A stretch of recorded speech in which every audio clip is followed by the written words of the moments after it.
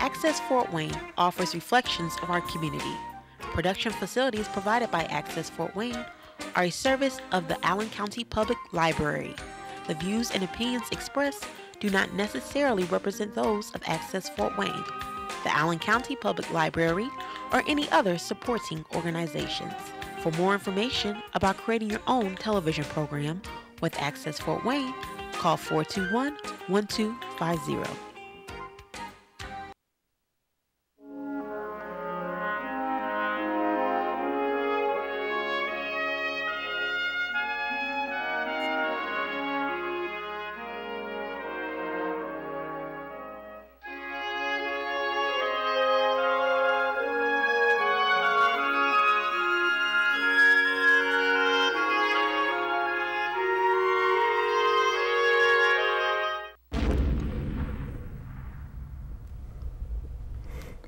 Hello, and welcome to our show, The American Veteran. I'm Dale Parrish, your host. Carl Fowler is co-host. And also sitting in with us this morning is Jim Winnie, World War II vet and also Korean veteran. Our guest today is Mark Young. Mark, welcome to the show. Mark is a Desert Storm veteran. Yes, sir. Yeah. When did you join the Navy? I enlisted in the Navy in 1987, late 1987. I actually entered boot camp in 21 December, and then graduated in February. Is that for a 4-year? Yes, sir. Okay. So you was already warmed up and ready for Desert Storm? Yes, sir. Actually, when I had gotten attached to my ship, we had already made one trip to the Persian Gulf as part of the escort crews that were running through there, the late 80s, early 90s, and they were escorting the oil tankers at that time because of tensions in the Gulf. So we went over there as a protectionary force the first trip, and that was in '89, and then we went back in '90 for Desert Shield, Desert Storm. Yeah. I read somewhere that the Navy was actually had presence over there for 40 years or more. We've actually had presence in the Indian Ocean, Persian Gulf area for a lot longer than that. I believe it's on the upwards of 60 years. 60, yeah, great. And they'll be there for a while, I think, too. Yes, sir. Yeah. Rotating ships, is that it? Yes, sir. Go over for a tour of duty and then come back and right. Somebody replaces you? And I know that it's changed in reading some of the online articles and that. I know that deployments have changed now. They're reaching 8, 9, 10 months at a time, depending on where your ship is home ported at. Our deployments were 6 months for a regular deployment. Our Desert Storm deployment was over 8 months. When we left in August of '90, I believe. When we left in August, we were told we don't know when we're coming back. We were in it for the long haul. Yeah. What type? Go ahead, girl. when you're over there, then you're resupplied by other supply ships or what? Yes, sir. We don't travel alone. My ship was part of a task force that went over with 10,000 Marines. So we had 13 ships in our task force. We had a helicopter carrier. We had some smaller protection ships. We were a troop transport. We had some beach landing craft. We had helicopters. We had support ships, supply ships that came out from East Africa that would come up into the Gulf to resupply us. Yeah. So you actually carried troops? Yes, sir. 1,500 Marines. 1,500. It got very crowded on that ship. I can imagine. They're all up on deck as much as possible, right? Yes. Was the ship armed?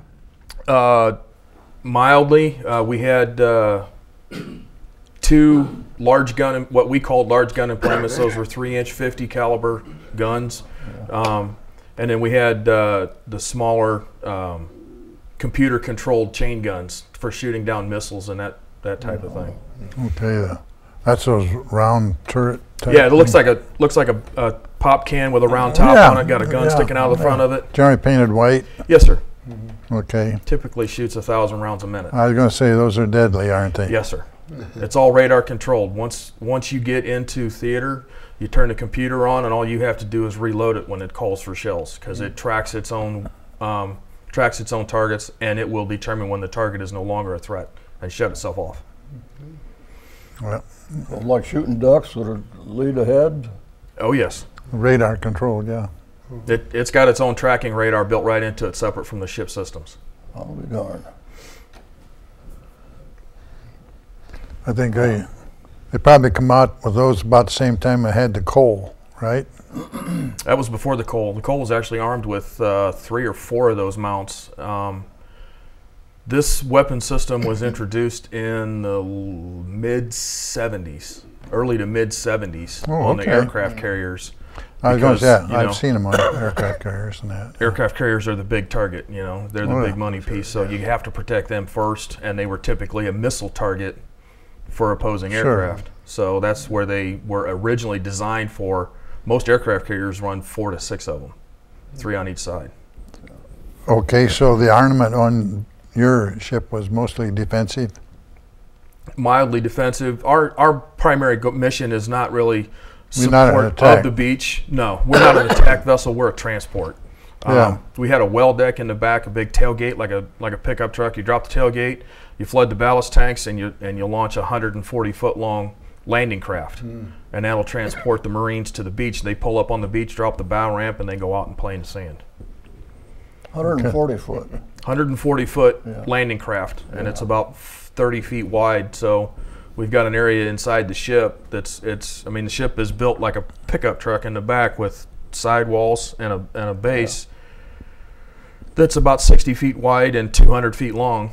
And we loaded everything. We had vehicles, we had trucks, tanks, jeeps, trailers full of ammunition and supplies and everything else up inside the ship, and we would. About like an LSD. We were the big brother to the LSTs. The USS Raleigh was commissioned in 1963 as the first kind of an upgrade to an LST. The LSTs actually went up and hit the beach, Yeah.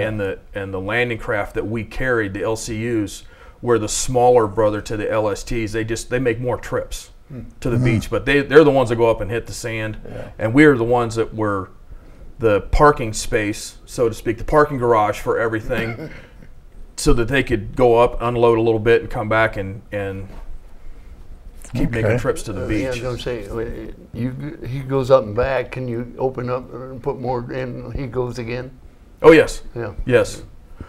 We had many different ways of setting it up. We could do it dry or wet. I mean, if you want to do it wet, you can just leave the ship ballasted down, and when they get done at the beach, they come back out and they drive right up inside, drop the bow ramp on a ramp inside the ship. We load it up full of Marines and full of trucks, and he backs out the back door and he goes and does it again.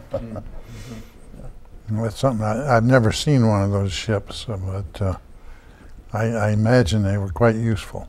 Yes, sir. Now, does that actually float into the ship? or- Yes, sir. Yeah. Yes, sir. Yeah, We had, the ship goes down. we had ballast tanks like a submarine. Oh, okay. We would take on several Didn't hundred say thousand that. gallons of seawater, and the back end of the ship would actually sink down to where we had about 8 feet of water over the deck inside the ship. So it was a 12 or 14 foot transition from normal cruising depth down to a wet well operation. Something like a dry dock. Yeah. There you go. Yeah. Yes, sir. Yeah. Just like a dry dock. How big was this ship overall? 530 feet long. Okay. 121 feet wide at its widest point, 122 feet, I think. How big a crew did they have? 350 approximately. 350. And we got very used to having a lot of room to be able to exist, I guess, on a ship without the Marines on board. We only carried the Marines when we were deployed for an Right. operation. So we've got all these excess crew areas, or not crew, but Marine Corps areas, berthing compartments and storage and everything else that the ship's company is responsible for when the Marines are not there. But when the Marines come on board, now you've got a 530 foot long ship with 350 regular crew and 13 to 1,500 Marines, plus all their helicopters and their tanks and jeeps and trucks and everything else. It gets kind of crowded. Shoulder to shoulder. Yes, sir. Yes, sir. Shoulder to shoulder. Yeah, you wouldn't want to carry the Marines all the time because you wouldn't want to feed them and everything else. No, definitely not. I mean, it got So really- unless they're going on a mission, something this way, why you wouldn't have them on board. correct. They would we would train together occasionally, but most of the time the Marines would do their training and we would do our training. Two different categories of stuff that we need to do. Every 6 months before a deployment, we would get together and do workups. Where Practice. Practice, right. Bring on a detachment of Marines, put them on board, carry them around for two, 3 weeks, make landings on the beach. We'd storm the beach of Virginia, I don't know, 8 or 10 times a month. Get them accustomed to what is expected of them. Yes, sir. Okay. Now, you just mentioned Marines. How about the Army? The Army did all of their own transporting. They typically flew in. I know they've got some troop transports. The Air Force does a lot of transporting for the Army. They flew over. As a matter of fact, Desert Storm was one of the first highly publicized wars where the United States military was using commercial aircraft to transport their troops. I see. They'd call up an airline, I don't know which ones, but they'd call up an airline and say, hey, look, I've got 10,000 troops and all their equipment. I need to get over there. I'll send the equipment on a C-130, but I need to get my troops over there. Yeah. So they'd commission, charter. There it is. That's the word I was looking for. They would charter an airliner, fill it full of troops, send them over there. Sure. Okay. Win-win for both the military and the airlines. Yes, sir. Gets everybody there in a hurry. Okay. Well, they had 300,000 or 400,000 troops over there during Desert Storm. Yeah. My task force that we went over with 13 ships, 13 primary, they called them combatants. We were troop transport. We didn't go in and do any fighting, but we carried them, so we're considered a combatant. 13 of those, and in that we carried 10,000 troops. So that was just our, So if you had to go ashore, you could with the troops. Yes, sir. Yeah. Yeah. Well, the Marines are the infantry of the fighting force of the Navy. So the Navy transports the Marines. Yeah. Yes, sir. Because that's a branch of the Navy. Sure. Yeah. It's a very, very, very hotly contested point between the Navy and the Marine Corps. I know. The Marines want to be independent. The Marine, everybody thinks it's as the 4 branches. Well, it is 4 branches, but it's, Army, Navy, Air Force, and right now it's the Coast Guard. Coast Guard used to be part of the Navy, but it's not. It's kind of its own little thing. It's kind of a separate organization. But Right. the Marine Corps is and has been a part of the Navy. We appreciate the Coast Guard, even though they may not be militarized, They're absolutely necessary. because they're serving their country, right? Yes, sir. Right. Yes, sir. Yeah, They are we- absolutely necessary. We appreciate anybody that's serving their country in a military manner. The Coast Guard protects our coast and protects us so that our military, our straight up military, Army, Navy, and Marines can go and do the fighting Right. to protect us. Any memorable experience? Or lots of them? Oh, there's a whole list of them. I've got a couple of different ones. I've studied, my dad was not in the military, but I come from a military family. So I've done a lot of studying on military operations and how we get things done. And the one thing that really surprised me or really interested me when I was growing up was the logistical side of an operation. I mean, you look at D-Day, that was a 1 million man landing on the beach in Normandy with 20 different countries supplying manpower and machinery to go in there. 3,000 ships, I don't know how many aircraft, and 1 million men going through this thing to get on the ground. Well, you know what? That's a great thing, and it, you're landing on a beach, but where's all the supplies coming from? That was the only thing that we were really trying to do at Normandy, was establish a beachhead so we could bring supplies into Europe to feed our guys on the ground. Yeah. Feed them, give them bullets, and get them some fuel to get down the road. Yep. Supplies were just astronomically important. And when I went into the Navy, I had heard about underway replenishment, but I spent 2.5 years in the Navy before I really saw what was going on and saw how it worked. When we went over for Desert Storm, we traveled with our 13 combatants, and we traveled with a half dozen or a dozen other support ships. And these guys, we had a hospital ship that transported with us just in case. We had several supply ships, and we would get resupplied with food and fuel about every week. And it's very interesting. We carried 8 helicopters on board our ship, and when they get ready to do underway replenishment, they'll bring in 5 or 6 supply ships All of our 13 ships are traveling in a group together in battle formation. And what'll happen is you'll have 20 helicopters in the air from 4 different supply ships, and they know where they're going. They'll go in and you'll have like 6 helicopters that will pick up 30 pallets of equipment from a supply ship, drop it on our deck, and then for the next 20 minutes, our deck is quiet, no helicopters, no aircraft. They're supplying all the other ships. And then we're clearing the deck with forklifts and manpower, trying to get that stuff cleared off the flight deck, get the cargo nets repackaged up.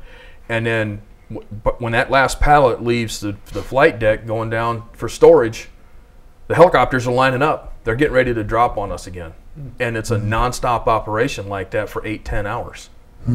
And everybody on board the ship is involved. The air department has got all their aircraft in the air, and the Marines and the deck department and admin guys, and everybody is helping put food down below, try to get food back in the lockers and in the refrigerators and freezers, help get ammunition stowed away that we've used for replacement ammunition, we've used for training and practice and that kind of thing.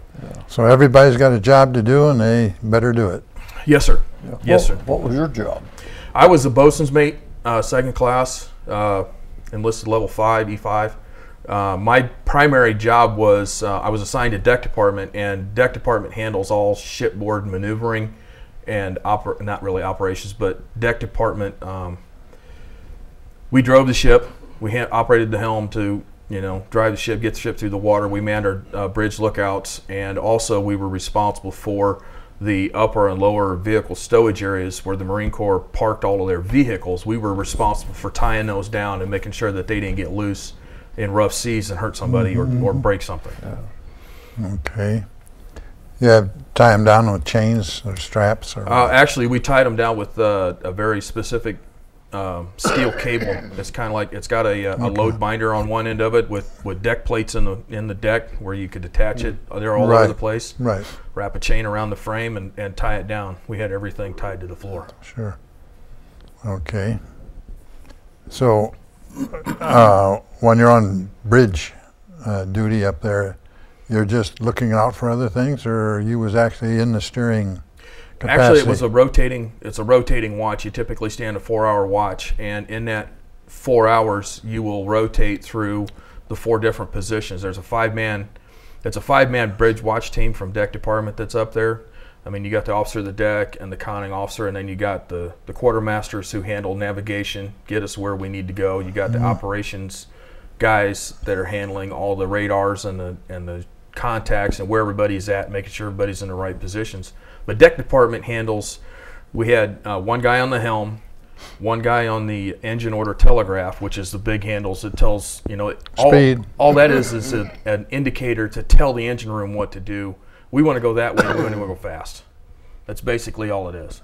And then you got 2 port and starboard bridge lookouts, and then we had one at the back end of the ship as well, an aft lookout. So your group was actually a command group, more or less. I can't really say command. When you say command to me, that's. I'm not taking it away from the captain. I'm just no. saying you guys saw the ship operated. Yes, sir. Yes, sir. You guys was in command that everything worked. Right. Right. We kept her going. Yeah. Okay. I guess the USS Independence and Eisenhower was there. Was they near you? Was they in that group, or? No, sir. We didn't. We had a helicopter carrier that went over with us. I believe it was the Iwo Jima, and then there was 2 other battle groups that were over there, 2 other carrier groups, and they were out operating off by themselves. The Persian Gulf looks. You look at it on a map, and it looks really small based on, put it up against the Pacific, and it's tiny. Yeah. But it's still a big body of water. You can get 20 miles away from somebody and never see them. Mm-hmm. I just wondered how much action you've seen during the storm. We, during Desert Shield, which was the primary operation, or that was our initial launching orders, was Desert Shield. We went over there to protect. Again, we went over there with a battle group getting ready for a possible invasion, but we didn't know what exactly was going to happen. Maybe it was going to be solved diplomatically before we get in theater, maybe not. So we're there in case of maybe not.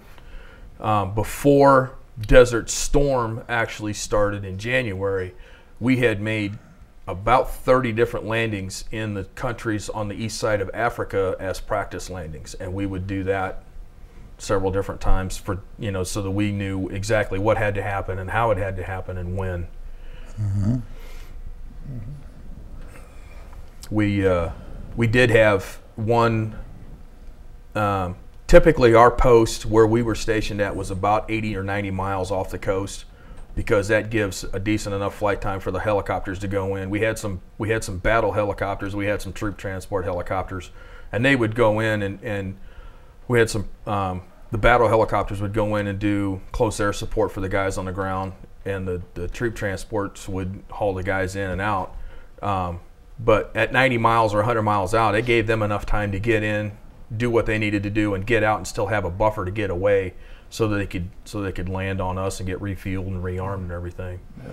But that interval also gave you protection of small boats and everything coming out. You would Yes, sir. have enough room there, you could detect them. Yes, and sir. And we had some other protect smaller yourselves. ships. We had some destroyers and frigates with us that would go up and be running 10, 12 miles off the beach and running interference for us to protect us. Okay, understood. The USS Tripoli was another troop transport that actually hit a mine, an undersea mine, and blew a hole in the side of the ship. They had to go to dry dock, so we took their place at 11 miles off the beach. And at night, it's really, at night on the sea is very different than night anywhere else. I mean, you can go out into a cornfield in the middle of Nebraska and you look out, you're going to see a light somewhere. You may not be able to see what it is or where it is, but you can probably see a light somewhere. You get out in the middle of the ocean, there is nothing. It is dark, right? The visible horizon is at 20 miles. That's where the curve of the earth starts going down, and you can't see what's on the other side of it. Yeah. After the Tripoli hit that mine, we went up to the 10-mile mark off the beach, and at night, from dusk until dawn, you could look out to the north and see Kuwait City burning. No kidding. That's a long ways away. Yeah. Yes, sir. How far from the beach was you to unload the troops with that? 20 miles, 25 miles. We tried to keep the interval from the launch platform to the beach kind of short. The LCUs are good for getting on the beach, but they're not real good for going long distances in open water. They're pretty slow. They're a little slow, but I mean, you got to remember, most of the time they've got 150 troops on it, or they've got 2 M60 tanks on them, or they've got 10 trucks on them. They're pretty heavily loaded. So trying to get them in there efficiently and get them out, you stay in the 10 to 20 mile range so that they can get in there. You get unloaded and then you get out. You know, you go in, unload the car, and then you go park it somewhere. Yeah. It's like going to the mall. Yeah. Mm-hmm. Yeah. Yeah, you don't want to set on the beach very long. You catch a mortar around or something. Correct. Yeah, right. Correct. You don't want to stay any closer than you have to for any amount of time. Sure. Right. Okay, now did you enjoy your tour of duty? I did. I loved it. You'd do it again? I would. I wouldn't hesitate. Well, if the circumstances was the same, right? Yeah, I would do it again. No hesitation. Okay. That's good testimony to the services, what they do for you. They did a lot for me. They educated me. They trained me on how to do a lot of different things. I had, at the time, when I originally enlisted, I enlisted in advanced electronics, which at that time was very, very early computer repair, trying to keep the computerized gun mounts working and the radars and that kind of stuff. Didn't work out for me. I didn't make it through all the way through the classes and schoolings and everything, so I got sent out to the fleet as a non-designated person. I just went straight to deck department. So whatever they wanted to put you at, that's where they was going to stick you. Wherever they had an open hole, that's where I got kind of stuck in. So I went there, but in that position, I learned, well, deck department's responsible for a lot of things, and tying the ship up when it gets to port, handling shorelines, handling cranes, forklifts, munitions, equipment handling, logistics. Logistics is my thing. That's what I'm good at, and that's what they trained me how to do. You was how old when you went in? 19. 19. Right out of school, pretty near. Pretty much. Yeah. So, Took your basic where? San Diego. San Diego. Yes, sir. okay. So you grew up in the military and come out a man? Yes, sir. As a matter of fact, I went into the military as a small person. I came out of boot camp as a big person. I went in at 118 pounds of boot camp, and I came out small. of boot camp 2 months later at 180 pounds. Oh, wow. Okay, so they must have fed you good. Yes, they did. I had a special card in my pocket based on my, everybody, when you go through boot camp, you're put into a category. And the bigger guys, they get a colored card in their pocket, and they get Food to reduce them? food to reduce them. And the guys that were like me, that were underweight, I could get doubles Food to of build you anything on up. the line that I wanted. All I had to do was get this card out of my pocket, and the guy on the other side of the line, they're just dishing out food until I put the card back in my pocket. I could eat anything I wanted all day long, and it was good. So you picked up weight, but it was not fat, it was muscle, No, right? sir, it was not. It was not fat at all. As a matter of fact, when you get there, first several days up to a week and a half is an entry group. You're assigned to a barracks and a group. You're not necessarily in a company yet or in a training group yet. Right. And they issue your uniforms. They shave your head. They go through all of that stuff. Well, they packed up all my civilian clothes and put them away, and then you get them back the day before graduation. I tried my pants on that I was wearing when I went in there. Whose were they? Yeah. Well, I could get them on, but Well, they're tight. yes, sir. I couldn't squat down because my thighs had went from this to this. I tried to squat down and almost split the leg out of my pants. Yeah. So yeah, I did a lot of walking. It was 3 miles or 4 miles one way from our barracks to the chow hall. Okay. So you do that 3 times a day. Yeah, it builds you up. Yes, sir. And that's, of course, what they was trying to do. Yes, sir. Okay. When you got out, did you join the fire department soon after? I made the attempt to join the fire department soon after. It's kind of hard to get into the fire department, into the fire service. I mean, Fort Wayne has only got 350-ish guys and gals on the job. And when I got hired in '97, there was 1,100 applicants for 30 positions. So it's hard to get in. Yeah. Okay, a buddy of yours is on that camera that you're facing. Anything you want to say about him while he can't get to you? He's a great guy. Okay. Yes, he is. Okay. So, there's a lot of training in the fire department Yes, sir. to begin with. Yes, sir.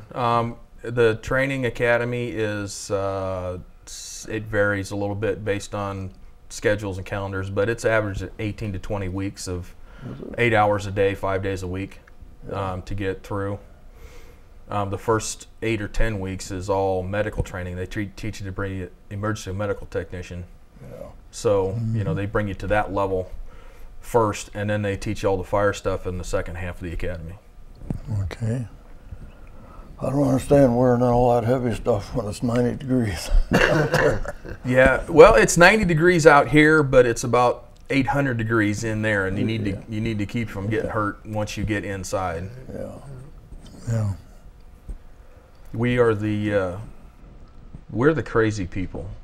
Most people run out of burning buildings, You run yelling in. and screaming, trying to get away from it. We run into burning buildings, yelling and screaming, trying to get into it. So, Our neighbor used to talk about screen door openers. Well, you got to go to the source, don't you? yes, sir. We got to go get it at wherever it's at. Yeah. First one up, open screen door for the rest of them. There you go. Hey, thanks for your service, and thank you for the service you're doing now. Thank you. Thank you, Mark. Thank you, gentlemen. Thank you for your service. Thank you, Mark. Thank you. Yeah. Remember, freedom is not free. If you see a veteran or someone in uniform, just walk up to them, shake their hand, say thank you for your service. Thank you for watching, and good night.